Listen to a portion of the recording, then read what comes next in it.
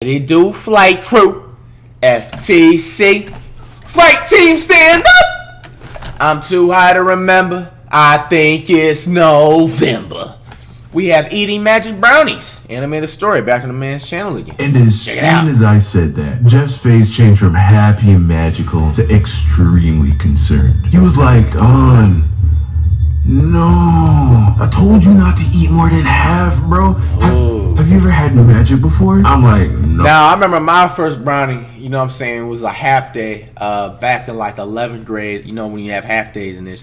You know what I'm saying? And I just remember, bro, just edibles just hit different. But nowadays, bro, edibles don't even work. I don't even eat edibles anymore, bro. You know what I'm saying? When you come so tolerant to tree, bro, it just doesn't work, you know?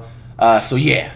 Comment down below your edible story and what happened. And what was, like, the biggest trip. I see with me, I already had knowledge not to eat, like, a certain amount, you know what I'm saying, of, like, what it appears. I already knew that it takes longer for it to, you know, to hit or boom and this and that. But yeah, I never really had honestly any like crazy experiences. Like yeah, I've been, you know, obviously smacked off it, but I ain't never like, you know, some people overeat it and they just like, you know, just yeah, I don't even need to describe because you already know what I'm talking about, man. I mean, moving appetites off this man. No, but I don't see why you're tripping. I ate the whole brownie like 20 minutes ago and I still don't feel anything. And right after saying that, I hear, yo, somebody need to get me a doctor, man. Somebody help me, man. Yo, take me to the nurse, dog. Young Don sauce. Rated S for sauce. So if by now I haven't completely and thoroughly shattered the illusion that I was the angelic, perfect kid that my parents believed I was back in the day, this video will surely fix that. So this takes place back in high school, back in Jamaica.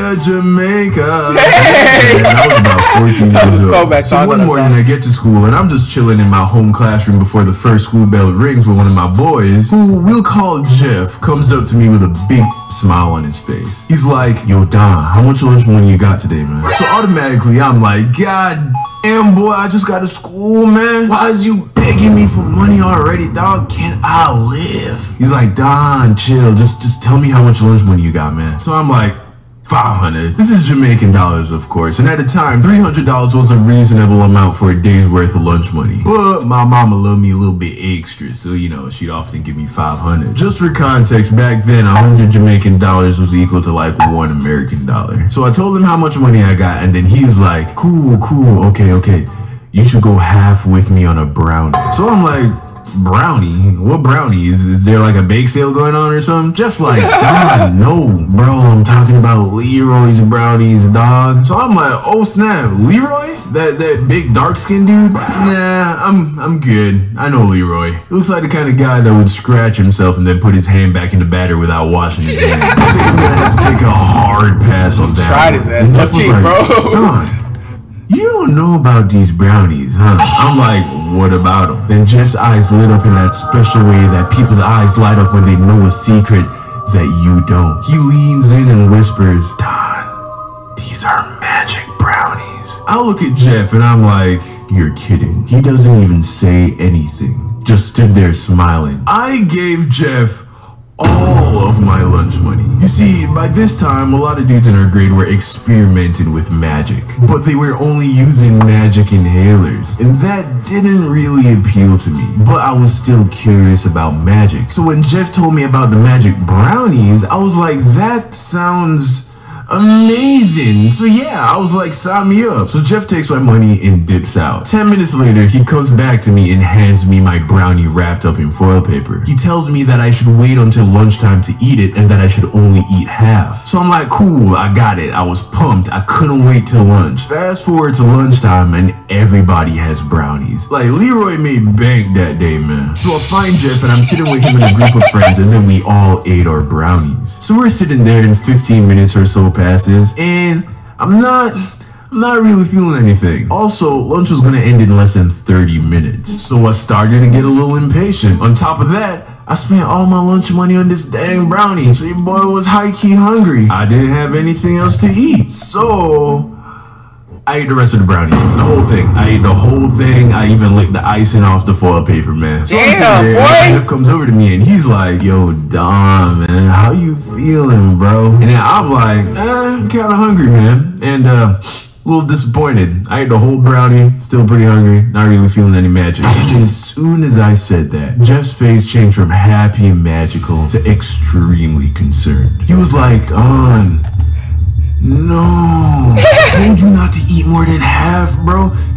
Have you ever had magic before? I'm like, no, but I don't see why you're tripping. I ate the whole brownie like 20 minutes ago, and I still don't feel anything. And right after saying that, I hear, yo, somebody need to get me a doctor, man. Somebody help me, man. Yo, take me to the nurse, dog. I look over to where the noise was coming from, and I see this dude, let's call him Amari, screaming and running across the schoolyard. Then he gets tackled by some of the other students. They bring him over, and my man's is tripping hard. He was sweating, mumbling gibberish, trying to take off his shirt, just completely losing it. Nah, bro, that ain't no tree in there, my nigga.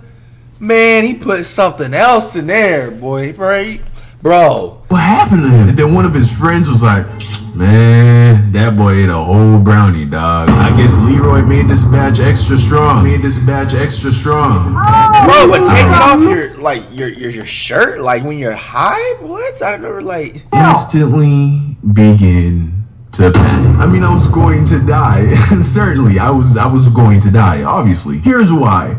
Amari was one of those dudes that was known to take part in the use of magic inhalers after school. So you understand what I'm saying? This guy was an experienced magic user. He was an experienced magic user and was still going insane. That's crazy. So that means he was basically, damn, that's crazy. Used magic. And I ate the exact same amount of brownie as he did. I was fucked. So there I am, just panicking internally, awaiting my certain death. I was sweating profusely. I looked sick just from the worry and anxiety. Then Jeff comes over to me and is like, yo, Don, how you feeling, man? And then I was like, I don't know, bro. I still don't feel anything too crazy, man. And it was like as soon as I said that, bam, it hit me. And here's the thing when it comes to eating magic. Unlike inhaling it, when you eat it, it doesn't gradually come onto you. Yep. One moment, you're fine, just chilling. And then out of nowhere, it's like a magic. It has to digest in your intestines. It goes from your large intestines, and once it hits that small intestines, and the small intestines, you know what I'm saying, transfers over to your blood and your arteries and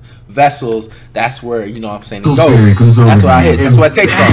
You know, before the digestive snacks, it's gonna take like an hour. Straight into La La Land. I was gone. It was so bad that I ended up skipping all my classes after lunch. Damn. There were 3 distinct feelings that I remember from being under magic spell. The first was that time was moving in slow motion. And I don't just mean my sense of time, which did happen. The last 10 minutes of lunch felt like an hour. But I mean visually. The best way I can describe it is like a visual echo. For example, let's say someone waved their hand in front of my face. It was like their hand left a trail of hands as it That's facts.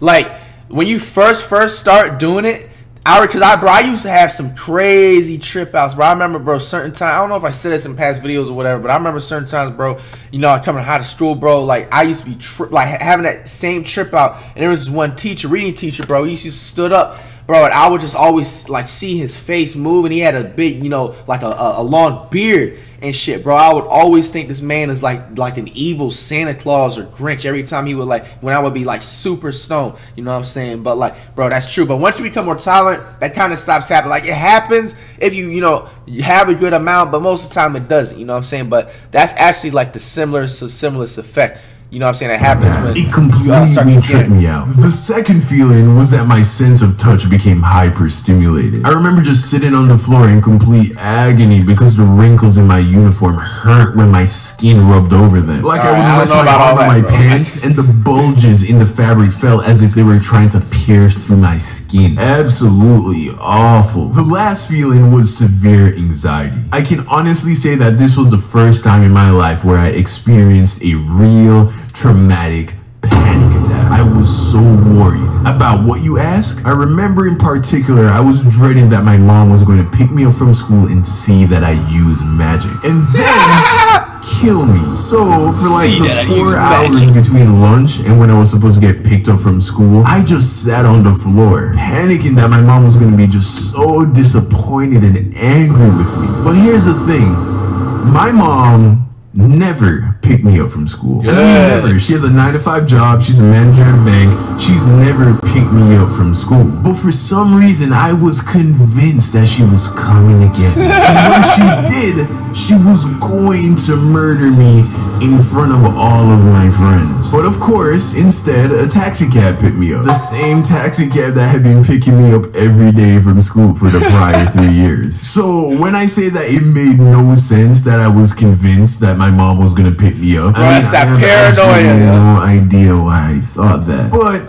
that's what eating magic can do to you, especially when you eat it at 14 years old. So I get home and I immediately just went to bed. I slept for like 4 hours, got up, and then proceeded to eat all the food in the house. All of it. Like everyone's dinner that my aunt had cooked that afternoon and put in the fridge. Like 4 plates of food, my G. I ate all of it. Damn! Moral of the story. Kids, don't do magic, man. It's powerful stuff. Speaking facts. Hey man, that's what kept it up. That's what I mean. Coming up on the Rats and Rats. 3 million.